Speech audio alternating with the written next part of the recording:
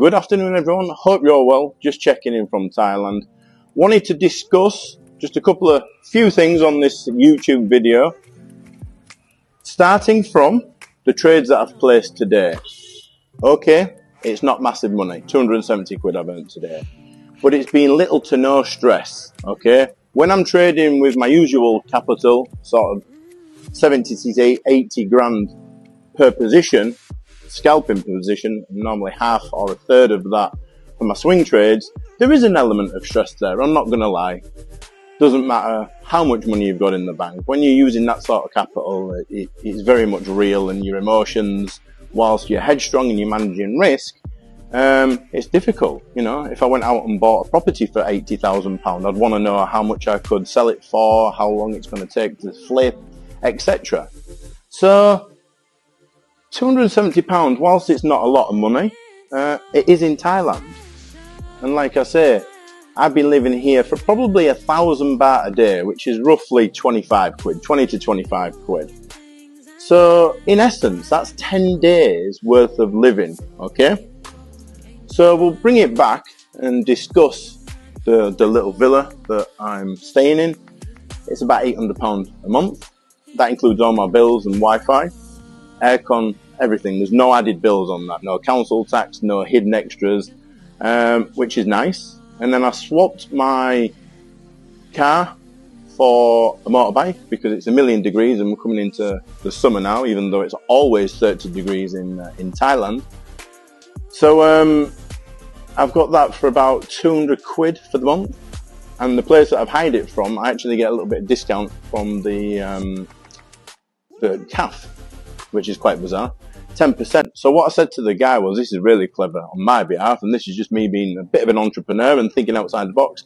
I said to him, I'll always come here for my breakfast, dinner, tea, but bill me at the end of the month, okay?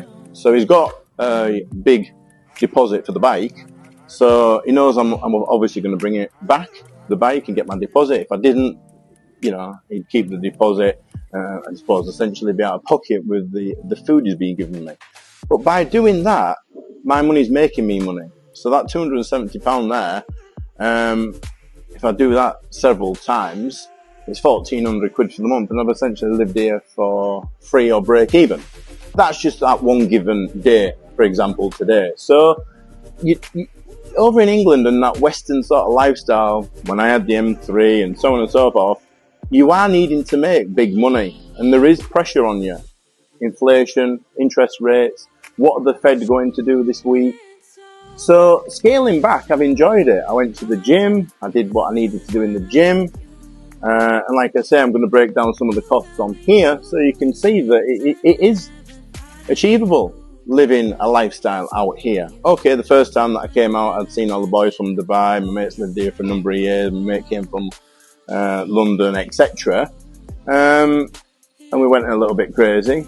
But as you can see, I've got in slightly better shape. I'm by no means a Marvel character, but it's been an eye-opener coming here for this duration of time and having a lot of support on social media. I'm very, very surprised that whilst I've got a reasonable large following, how many people have wished me success, and they like to see that I'm a character and I can earn money. You know, 1 minute we're earning thousands of pounds per trade, and then on the next trade we're earning a few hundred quid. But they're all little wins. You know, there's no real big losses on the table where I'm like, bloody hell, I've half blown an account and we've got a drama. So yeah, just sort of reflecting on my time in Thailand. It's coming to an end. I've got another week or so. I'm going to go back for Christmas, make some plans for next year. And continue that positivity, that personal growth, that business growth, and see where the stock market wants to take us. You know, is this rally going to continue? I did point it out at the back end of November within my chat room that there could possibly be a bit of a divergence, and we could see a bit of a bottom in the market. Did I expect such of a rally? No. And I wish I'd have placed a smaller swing position, but I was traveling, and I didn't want that added stress to what was always going to be a bit of a stressful trip in terms of getting an apartment sorted and I suppose living here and walking away from England for a couple of months. So, yeah, in hindsight, I should have placed a swing trade and seen what should have happened, but I didn't.